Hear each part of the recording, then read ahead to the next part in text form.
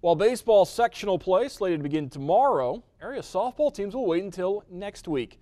Northwest Conference leaders Crestview have a first-round bye. Next Thursday, they'll host the winner of Holgate and Ottoville.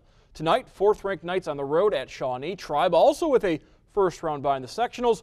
They'll host the Bath OG winner next Friday. Alyssa Window looking for another win this week. Top of the first, Knights with a runner on, 2 outs when Window gets the swinging strikeout to end the frame. Bottom of the first, Shawnee runner on for Jamie Fulham. Punches one into center field. It's a home team with 2 on and no outs. Later, the bases are loaded.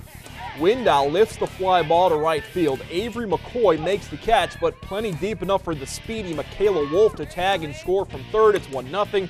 Bases reloaded for Kenzie Seaver. Grounder into the outfield. Fulham and Lake and George come in. 3-0 Shawnee in front. After a hit by pitch, they're reloaded. Sydney Jones goes up the middle. Morgan Golden, Seaver come in to score, part of a 7-run first inning for Shawnee. And the Indians go on for the 10-0 win in 5 innings.